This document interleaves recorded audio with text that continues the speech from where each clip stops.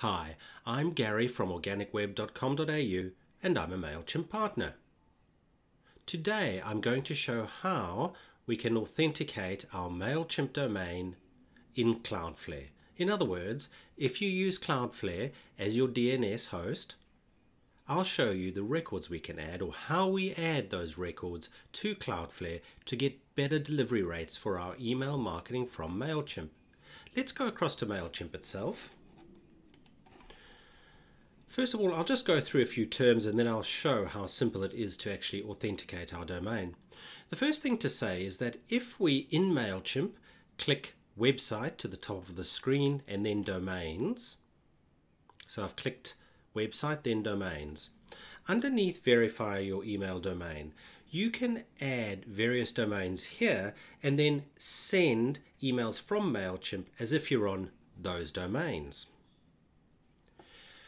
When you first click verify email domain, you'll be able to add a domain to Mailchimp that you can send from.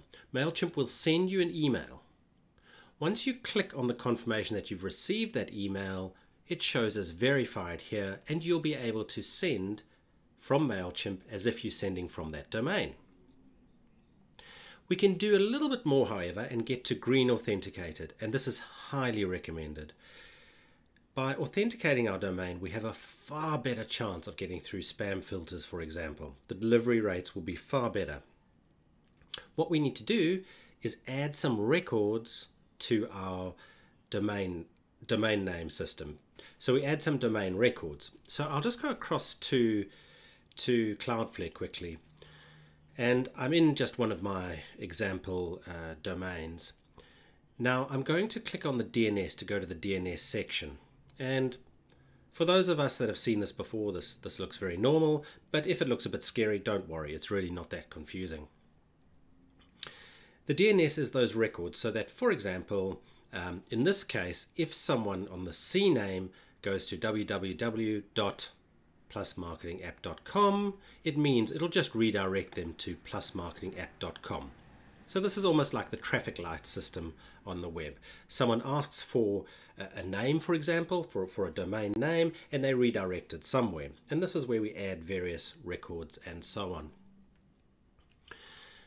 So what we need to do is, because we're going to add the records to Cloudflare, we need to get the records we need to add from Mailchimp. So I'll go across to Mailchimp. So again, we're under website, domains, and wherever you have blue verified, what you want to do, and I'll just scroll a little bit, click Authenticate, and you'll notice that a pop-up comes and Mailchimp actually tells you what to do.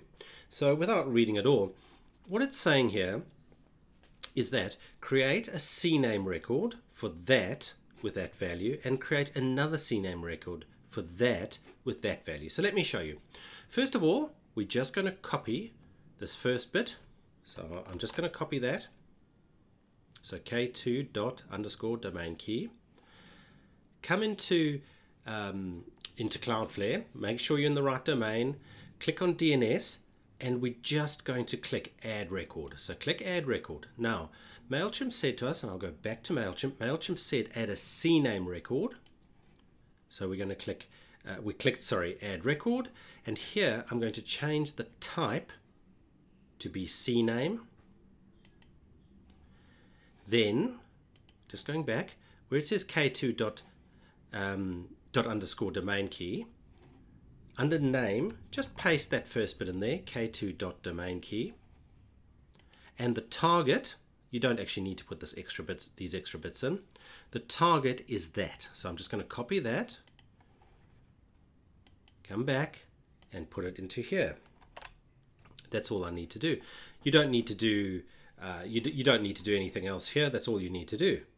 And we'll click save. But remember, there's now a second record we need to add, so I'll do this a little bit more quickly.